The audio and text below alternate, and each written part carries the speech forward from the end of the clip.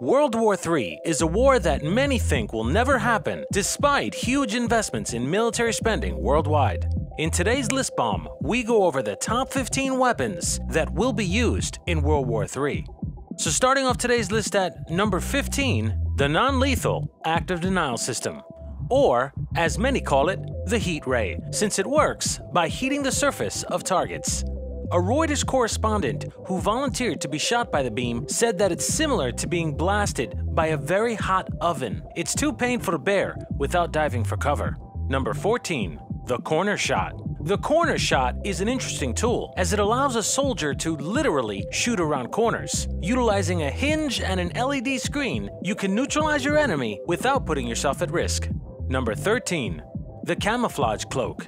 All too often, science borrows ideas from fantasy, and in the case of the camouflage cloak, this holds true. As portrayed in the movie Harry Potter, soldiers will be able to blend into the background like never before. Here's an example of what a soldier wearing one would look like.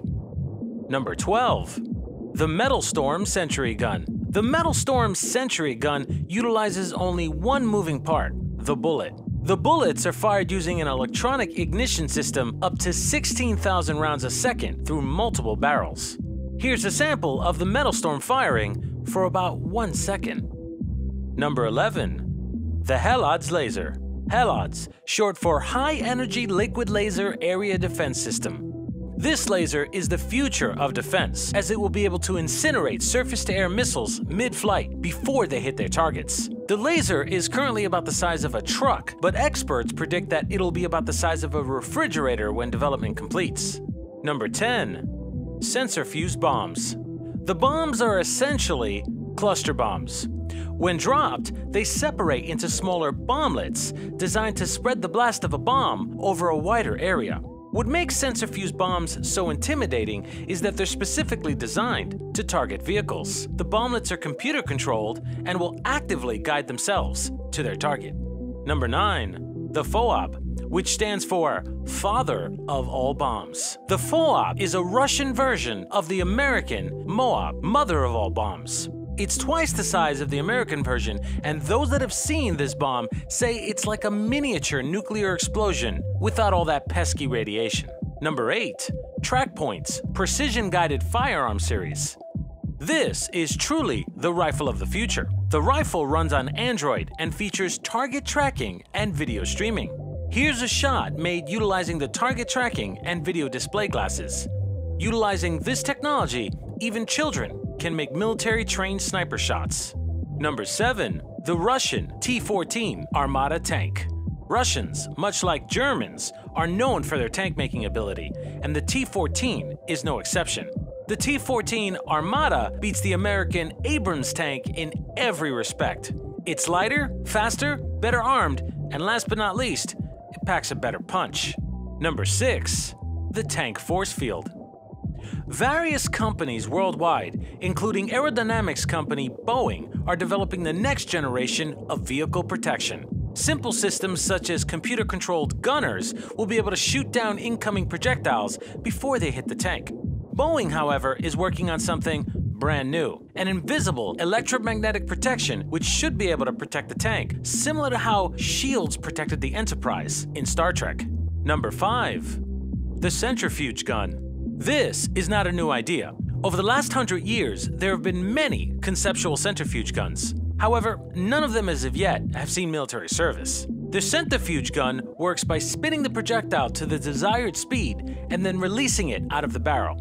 Makers claim that such guns are more reliable, generate less heat, shoot faster, and last but not least, they don't give away its user's location. Number 4. EMP weapons. An electromagnetic pulse can knock out power grids, electronics, and it's one of the most disruptive weapons imaginable, especially in today's day and age where everything is computerized. Once upon a time, the only way to really produce an EMP was to detonate a nuclear bomb in space above the country you wanted to knock out. Today's technology allows for much smaller EMP generators to be installed on moving vehicles for localized use. Number 3. The railgun. The US military is heavily invested in railgun technology. And for good reason. Unlike a normal gun which uses gunpowder to accelerate the projectile, a railgun uses electricity. And the more electricity you put in, the more you'll get out. The railgun's projectile is faster, stronger, and has a much larger range than a traditional gun. It's estimated that the current revision of the military's railgun can shoot a target 100 miles away, with the projectile traveling between 2 and 4 miles a second. Number 2. Robots. Not so much the Terminator type of robot, more like a WALL-E. Military robots, while still in their infancy, will be a major tool in wars to come. When in doubt, send the robot in. The next generation of robots will quite literally blend into the environment. They'll be our proverbial boots on the ground in the spy world. Number 1. Drones. It's not boots on the ground that wins wars. It's information. And drones are and will be one of the biggest contributors in the next global conflict. While they're amazing at it, drones are not just for information gathering.